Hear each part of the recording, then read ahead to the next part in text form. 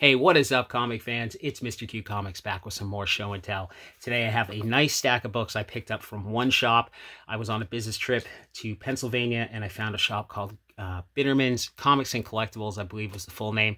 I think it was in East Greenville, PA. I could be mistaken. So walked in the shop, just popped up on Google Maps while I was driving, so I hit it up. Had a lot of great stuff. I thought it was just vintage at first, but I think he does pull list and current books as well. So before I dive into the haul, guys, if you're a fan of haul videos, please do me a favor. Go down below, hit the like button, hit subscribe. Let me know what you think about these books. Okay, first book. It's not an expensive book. It is just something, a cool comic cover that I liked. I was at a comic convention last year talking about Dave Stevens art with a guy, and he brought up this cover that he thought was Dave Stevens, and I didn't recall it. Anyways, I found this book while digging. It is not a Dave Stevens cover. I honestly don't know who did it, but it's a very cool Marilyn Monroe cover. Alien Encounters number 8. Marilyn Monroe and an atomic bomb, mushroom cloud. Pretty cool stuff. I think this was like $4. Probably VF copy, and I totally just bought it for the cool cover art. So I don't think that is an expensive book at all. And I'm drawing a blank who did the cover, but as soon as I saw it, it's like, oh, that's that book that guy was talking about last year, so I had to grab it. All right, I got another copy of Avengers 232. Remember when this book was expensive? Holy cow. First appearance of Eros as Star Fox. Boy, I remember when this thing was like a $40, $50 book. I can't sell this thing for $10 now. So it just goes to show you guys with the comic hype. So this is back down to a cheap book. I think this was $3. Pretty decent shape, VF copy. So I figured, why not pick up another copy? He had a copy of Cyberfrog number 1. This is from Harris Comics, so I think this is the first solo series. I don't know. This is by Ethan Van Sciver, who's done revamped his series here on Indiegogo, I think. I can't remember if it's that or Kickstarter. I think it's Indiegogo. I think he's been doing pretty well. I've never read this. I think there were ash cans, stuff like that, but this was only a couple bucks, so I went ahead and scooped it up. This is a copy of, this is beat. Oh man, this has got a ton of water damage, but I figured it was worth the pickup. This is not the ongoing series, but this is Ronald McDonald. He had it marked as number 1, but it's one of the free giveaway ones. I think you can kind of tell because instead of the Charlton logo, it has the Ronald's, whatever that is, pun tune inside. So this is really beat. It's, you know, good, very good, maybe, but it was only a few bucks. These can be pretty pricey. I think, I don't know how many issues there were, but I think Charlton put this out. I found a copy at number 3, you know, a couple months back. So pretty decent books. Yeah, so for a few bucks, I figured, why not?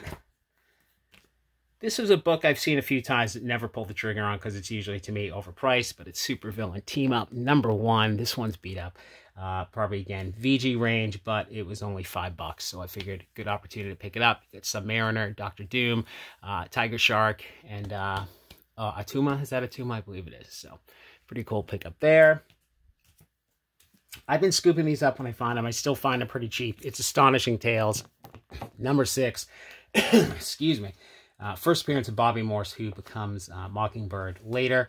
So these aren't super pricey books, but, you know, again, it's one I've been picking up just because she hasn't made an appearance yet in the MCU, and you never know. Of course, the market is totally cool now, a lot of the spec stuff, but this was $10, and I bought this a few months ago, like I said. So VG copy, $10. I thought that was pretty decent. Then he had Astonishing Tales number 12. So I think this is first Man-Thing in a standard comic. Again, VG range. A lot of the stuff I picked up was kind of lower grade, and this was like $12. So I didn't even know what this was when I saw it. I just happened to be looking up some of the other books in the run because I think he had some, and you know, I thought that was a pretty good pickup. Another book that was super hot at one point, Daredevil number 25. At least this one, Silver Age. This is the first appearance of Leapfrog. I think the first Leapfrog. I think this was hot for She-Hulk. Pretty cool date stamp here. December 20th, 1968. Pretty clear. I like when they put the date stamp in some place you can actually see it. It stands out. So, yeah, I think this got hot for She-Hulk, and I think there was a second Leapfrog that showed up in one of the ASM books from the 80s. So, of course, these books have all cooled off, but this was only $10.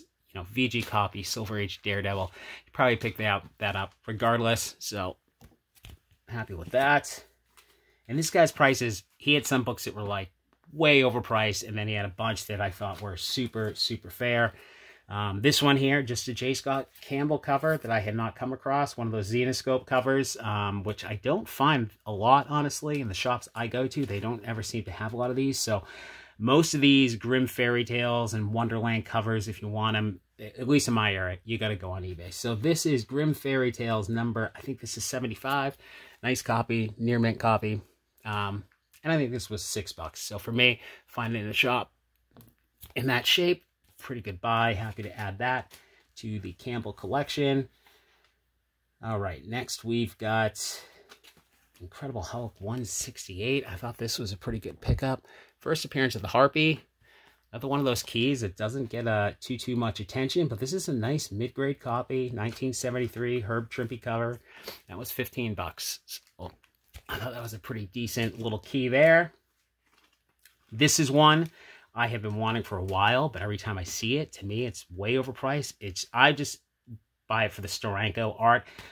This is the first appearance of Madame Hydra, though, from 1969. This is Captain America 110. I just love Steranko's art, and this is one I've wanted for a while, and it just, every time I come across it, it's expensive. So I got this for $30. It is a nice, probably VG range copy. So very happy to add this one to the personal collection. The Steranko artwork is just awesome. I don't know what this goes for now, but I think it can be a pretty pricey book. I thought $30 was a great buy on that one. So very happy with that one. Next, we just get some Spidey books. I always pick up Spidey if I find it cheap, even if it's books I have. It's, you know, definitely one of the safest titles to buy if you're looking to flip books. We've got Amazing Spider-Man number 98 with the Green Goblin. This is, of course, one of the drug issues without the Comics Code Authority. 97, I think, is the highest price one in my preferred cover. This is actually a Gil Kane cover on this. I believe Ramita does 97. So VG copy. I think it's got some water stains, and it was $20. So, you know, probably about what it's worth on that. Next, we've got, you fans of Reggie Collects will know this one immediately. We've got Amazing Spider-Man 110, first appearance of the Gibbon. And I lost my place here. Yeah, first appearance of the Gibbon. This one, mid-grade, VG fine. I think I paid like $25 for this. So when I first got back into collecting, this book was nothing. But I think Reggie has helped influence the value on this book, just a little bit. So for $25, I figured, what the heck? Not a bad little Bronze Age key to add. All right, this is this is a big book. It is shredded, though, and it's not going to appear that way when I put it up, but this guy had a copy of Tomb of Dracula #1, and it might be tough to see, but the corner, you know, like a 5-6 inch section was ripped off and taped back on. So really stinks, but he had this marked cheap. I think this was $30. Sorry, it was $40. You know, definitely good range. Maybe very good. Maybe a 3.0. Of course, first Dracula and Van Helsing from 1971 with the Neil Adams cover. This one, still a pretty pricey Bronze Age key. So for $30, whatever I paid, $40, I wasn't going to leave it behind, even with that that corner ripped off. At least when it's taped on, it's still presentable, somewhat presentable. Good entry-level copy. So happy to grab that. And he had some, a little bit of Golden Age up there, which that's my favorite part walking in these shops I've never been to. And occasionally they'll have like 1 or 2 Golden Age books, and it seems like the regulars are just not interested. I find a lot of low-grade Golden Age at, you know, LCSs as I'm traveling. I'm always surprised some of them are there. So this was Witch's Tales. What issue is this? I can't see it on the cover. 18, beat up again. Tears on here, but for the most part, artwork is complete. It's probably in the good range. And this one was $30. It's from Harvey Comics. Lee Elias cover from 1953. So you're going to get some pre-code horror for $30. I'm going to take that all day long. Even in the good range, this stuff is tough to come by. mid-grade. It's crazy expensive. So most of the time when I'm coming across it, you're buying books in the 2.0 range. So very happy to find that. And then this I grabbed at the time I was out there. This book had gotten, this had spiked a bit because of the Flash trailer with Supergirl, with a couple other books. But this is Action Comics 285. This has probably gone way down in value. I'm pretty sure it has. Got some pen on the cover, but Action Comics 285. Supergirl introduced to the world. I didn't write down the date on this, but VG copy, and I paid about 60 bucks on this. So I'm not sure what it's worth now. At the time, I think it was worth it, but I am sure this thing has come way back down to earth. But still, pretty cool Silver Age. I'll call it a minor key there. Down to the last 3 books. This was on his wall, a Dave Stevens cover I did not have. It was priced. I always hope to find the Dave Stevens stuff cheap because so many shops I go into have Eclipse and Comico and those 80s titles, you know, stuffed in their dollar bins. But man, I've been waiting a long time to find a few of these. So if I find them on the wall, priced at fair market value, I'm scooping them up. I especially like it when I'm hitting up a local shop, exploring, even if it's overpriced. If it's a book I've really wanted, I'm just happy to buy it, have the experience buying it from a local shop and just finding it, walking into the shop.